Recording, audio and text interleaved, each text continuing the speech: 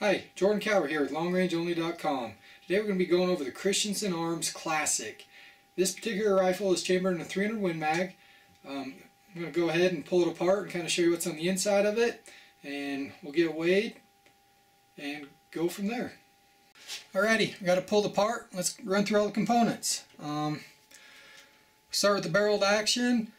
The Classic comes with a stainless steel action, and they machine the rail into the action. It's only a 0 MOA rail, but with most scopes and hunting applications that should be just fine, get you out to 1,000 yards.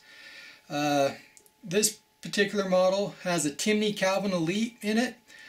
All their guns come with custom triggers, and starting in 2017 they're going to put trigger techs in all their rifles, so if you get a new one that'll be a little different. Your recoil lug, pretty standard recoil lug.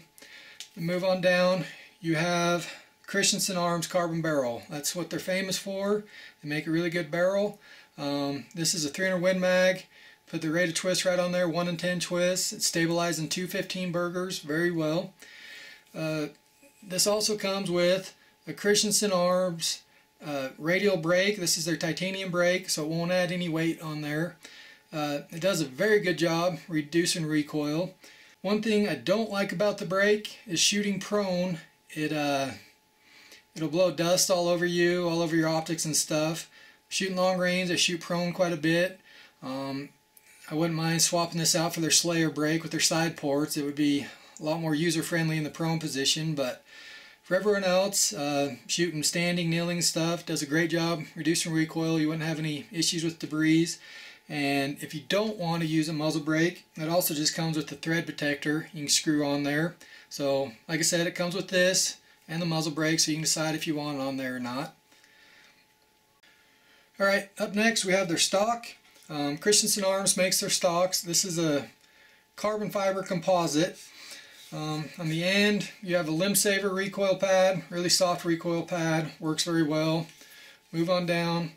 The inletting process is really cleaning stuff in there. They inlet some aluminum pillar bedding blocks in there. One thing, Jeff got this rifle before me, and you noticed there was a little bit of extra room where the recoil lug goes, so we put a little bit of bedding compound in there to tighten that up. Never shot the rifle without to see if it affected accuracy or not, but that was one thing that we did change on it. The rifle will come with 2 standard sling swivel studs. I got an Evolution bipod I'm throwing on there, and it mounts to a rail. The spacing on it is 3-inch spacing. There's a lot of companies that makes rails for it, so if you want to go that route with a quick detach bipod. Alright, up next we'll go to the bolt. They flute their own bolts. They also flute the bolt shroud. Looks really nice and clean. It's super smooth in their action. They also thread their bolt knob, so you can pull this knob on and throw a bigger one on there if that's what you like. It comes with an M16 style extractor. And on the Magnum cartridges, you can see on there, they put dual ejectors in there just to help it out. Super smooth bolt, works very well. Alright, next up we'll move to the mag box. Try and save a little weight. They make this out of carbon fiber. It's a really nice, clean looking mag box. I'm shooting 215 burgers in this. And see it at 10 thousandths off the lands. I got a shell here so I can show you. You can see you have plenty of room in there, so that's nice. A lot of times it's hard to see the bullets to the lands with these Magnum cartridges and the big bullets. Alright, now we have the hinge floor plate. It's machined aluminum. They laser engrave Christensen on the bottom. Looks really clean. They put a little bit of an oversized trigger guard on there for those late season hunts when you're wearing gloves and stuff. You can get your finger in there without worrying about bumping the trigger. To open it, kind of hard, it's not on the gun. Your release is on the inside there. Obviously this would work better in the gun. So easy to get to, really smooth. And then you have your action screws. So they use Allen heads, torquing them. It's a lot easier to torque Allen heads. Now let's get this thing put back together, and I'll give you a weight on it so we can see what it weighs. Alright, the only scale I have is an old fishing scale, so I'm going to be using that. On Christensen website, it says this gun weighs 7.1 pounds, and it looks like it's coming in at 6 pounds 11 ounces. Alright, I got the scope put on, put 3 rounds in the magazine. I was going to weigh this with the bipod, but figured not everyone hunts with a bipod, so looks like it's weighing 8 pounds 9 ounces. Alrighty, I never hunt without a bipod on my rifle, so I always factor that in with the weight of my gun. Got the scope on, 3 rounds in the mag, my Evolution bipod. It looks like we are coming in right at 9 pounds 10 ounces.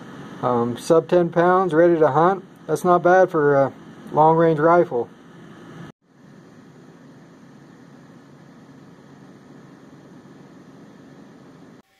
Alright, so we just went through all the components on the rifle. Talk about how I have it set up a little bit. I have a 6-24 by 50 Vortex HSLR on here. For hunting, I like this scope. It has a capped windage. The reticle is very user friendly for holding wind and has an exposed elevation. With this 0 MOA rail, I can get right at 1100 yards shooting these 215 burgers. Now I'm going to walk you through kind of the load development. My video camera wasn't working then, so I didn't get any video at the range, but I have the targets, so I can show you the results there. Usually I like to ladder test and work loads. I hate working loads at 100 yards, but our 1,000-yard range was shut down due to mud, and then the wind never quit blowing, so they're all 100-yard groups, but I'll go grab those targets and show them to you. Alrighty, here's a target from the first time I went to the range. Started at 75 grains, worked my way up to 75.5. Like I said, my 1,000-yard range was down, so this was all at 100 yards. You see, I like the 75, 76. Really didn't like the 78, 77.5, 77. Jeff had this rifle for me and said I shot 77 pretty well for him. I want to see if I can tighten that up a little bit. So I loaded up some more rounds. Let me go grab my second target from the second trip to the range. Okay, here's target 2 from the first trip to the range. Really like that 75. Didn't like 78, so I stopped at 77. You see, it really like the 75 again. 75.5, 76, 76.5. This is from my pistol. Ignore that. And 77. The groups look pretty much the same. I wanted the 77 to work, so I loaded up another 3. That's 77. And that was 75 again. I really liked how 75 worked out, so I loaded a bunch, prepped the grass really well, and I'll go grab my target from the third range trip. Alrighty, here's the results for my third range trip. You can see it keeps liking that 75 grains more and more. That was 3 shots. Had a couple more, so shot 3 at 300 yards. And yeah, I can't complain about that at all. This load's shooting right at 2,900 feet per second. And like I said, I'm shooting the 215 burgers. Alrighty, well, that should wrap up the review on this Christensen Arms Classic 300 Win Mag. Went through the components, what kind of makes up this rifle. As I mentioned, the only thing we changed was we added some bedding compound on the recoil lug. I swapped out the dual sling swivel studs for this rail.